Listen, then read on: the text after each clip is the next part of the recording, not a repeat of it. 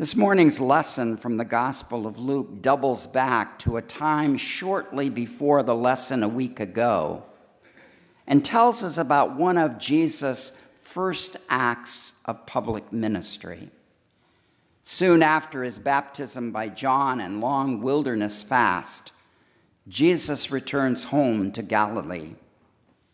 Reports about him spread far and wide, undoubtedly the result of his miracles and teaching in villages and towns. When he reaches Nazareth, his childhood home, it's a big day in the village synagogue. Everyone turns out, eager to hear their native son, who left years before, made a name for himself, and is home with family and friends for a few days. According to Luke, Jesus enters the synagogue on the first Sabbath after his arrival. The place would have looked a little smaller to him than when he was growing up there, but otherwise, little had changed. Mary and Joseph prepared Jesus for life, carefully raising him in the Jewish faith. Jesus was regular in his attendance at Sabbath school, and his parents brought him weekly as a baby child and a teenager. He wasn't always easy to bring, especially when he was little. Mary and Joseph are patron saints for parents throughout the ages who bring their babies and toddlers and children and teens to church, who make sure that they get to Sunday school and receive confirmation training and are received as full and responsible members of the body of Christ. While not always easy, parents in the first century and parents today know that children who participate fully in the community of faith are more likely to maintain a firm foundation when later they face the crises of life. So Jesus returns to the synagogue of his childhood, thankful for the training and the nurture received there. As worship begins, Jesus is invited to read the lesson from the ancient prophets. There's no lectionary to consult as to the reading. The choice is up to him. Nor is there a book to look through. Instead, a rather large scroll is placed on the lectern before him. Jesus, searching for a familiar text, unrolls it to a place near the end of the scroll. And in a strong and mature voice, he reads these words: "The Spirit of the Lord is upon me, because he has anointed me to bring good news to the poor. He has sent me to proclaim release to the captives and recovery of sight to the blind, to let the oppressed go free, to proclaim the year of the Lord's favor." When he finishes reading, Jesus rolls the scroll, hands it back to the attendant, and sits down. Now, since it was customary for teachers or rabbis to sit rather than to stand, as Jesus takes his seat, the eyes of everyone in the room focus on him, expecting some commentary on the lesson just read, a lesson well known to everyone present that day. Now, the presiding officer of the synagogue can invite anyone to present a comment on the text. Often villagers would speak, but not on this day. The people wait for Jesus, their hometown boy. One can imagine Jesus gazing on the familiar faces from earlier years, perhaps appearing a little older now. His childhood friends present with their own children, the parents of his friends, now senior citizens, as he begins with words that remain fresh and electrifying even today. Jesus liberates the passage he's just read. He lets the lion out of the cage, so to speak. He overthrows the ho-hum expectations of the people around him by declaring to those gathered, "Today, this scripture has been fulfilled in your hearing." In saying this, Jesus does the unexpected, the unimaginable on that notable day in Nazareth. In the religious language of today, Jesus claims for himself the ancient prophetic words from Isaiah as his own mission statement. The reason that God's Spirit comes to rest on him at the time of his baptism, as we learned a couple of weeks ago, was to empower him to do precisely what he was doing on this day, bringing good news to the poor, proclaiming release to the captives, recovery of sight to the blind, letting the oppressed go free, and proclaiming the year of the Lord's favor, the Jubilee year, when the economy would conform anew to God's justice. Jesus takes the entire passage from Isaiah's book as his mission statement, not content to leave it just a string of high-sounding words. All that follows in Jesus' life, as presented to us in the Gospels, amounts to the careful living out of the ancient prophecy he claims for himself that morning in Nazareth. In fact, Jesus continues his mission and ministry until his enemies finally kill him for doing so. Many welcomed what Jesus was doing. Others did not, because it upset their unfair advantage. It questioned their complacency and pushed them to recognize that they're not taking the words of Jesus about ministry to the needs of others as seriously as they should. They find their increasing discomfort intolerable and think that his judicious death would bring an end to the matter. They were wrong. Jesus rises from death and continues even today to do what he spoke about on that Sabbath morning in Nazareth. Today, however, Jesus works through his mystical body, the church.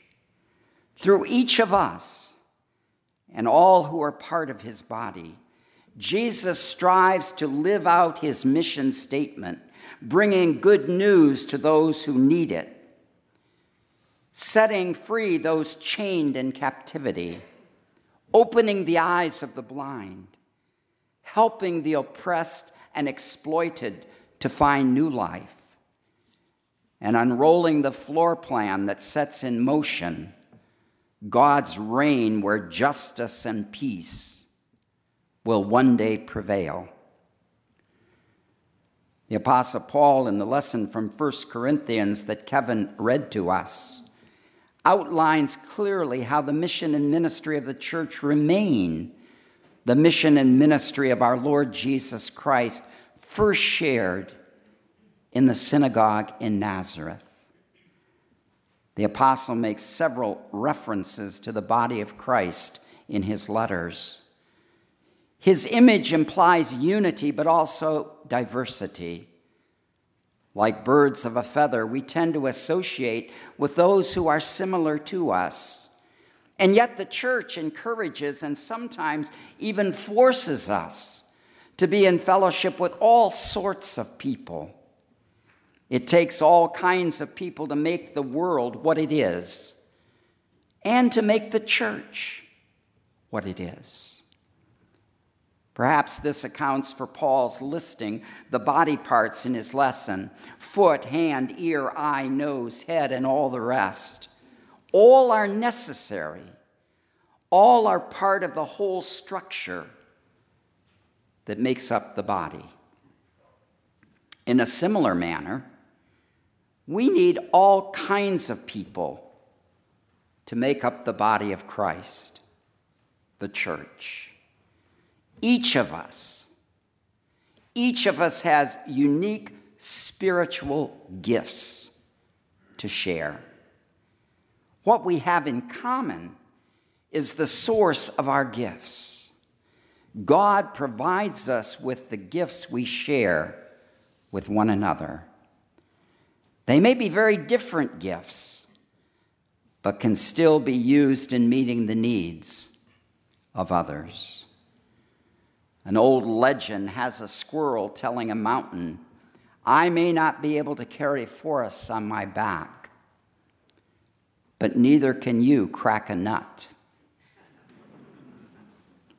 The Trappist monk, theologian, writer, and teacher Thomas Merton once said, "For each of us, there's only one thing necessary to fulfill our destiny according to the will of God, to be what God wants us to be."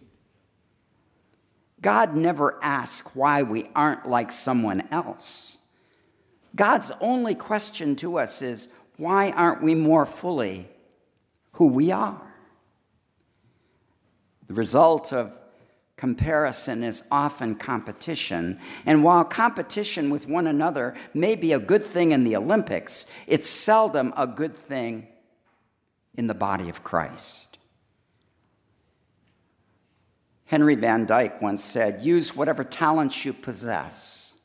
The woods would be very silent if no birds sang except those who sang best." The body of Christ, the church, this church, thrives because of the positive efforts of each of its members. This is what the Apostle Paul is saying to the Corinthians and to each one of us here this morning. This is what God is calling us to do when he invites us to make our part of the world a better place in which to live.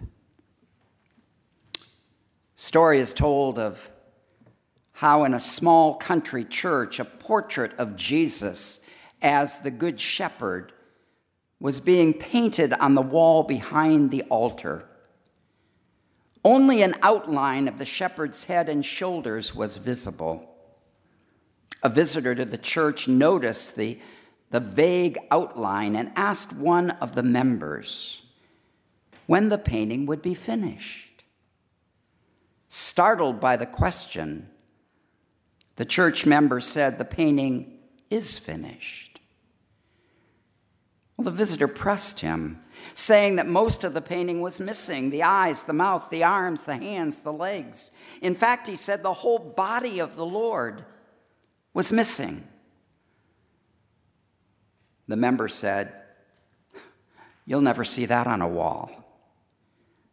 The body of Christ is the congregation that gathers here to worship." What do Paul's words mean for us today? They mean just as the Word of God became flesh in the person of Jesus Christ, we are to embody the work of God as the body of Christ, the church. The Spirit of Jesus Christ lives today in the gathered community of his disciples, the church, this church. One of the mystics of ancient times wrote this: "Christ has no body on earth but yours, no hands but yours, no feet but yours. Yours are the eyes through which to look with Christ's compassion on the world. Yours are the feet with which to go about doing good work, and yours are the hands with which Jesus is able to bless others." Where do you find yourselves in today's lesson from Luke? Are you reading the scriptures like Jesus? Are you one of the listeners? Are you one of those protesting, well, we don't want change in any fashion? Or are you one of those saying, I want to be one of his disciples. I want what Jesus has. I'm willing to do whatever it takes. I want to be more like Jesus.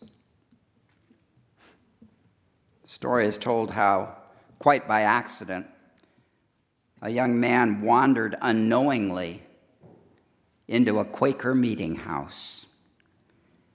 To his great surprise, no one was saying anything. It was absolutely quiet. Everyone was sitting, just listening in complete silence.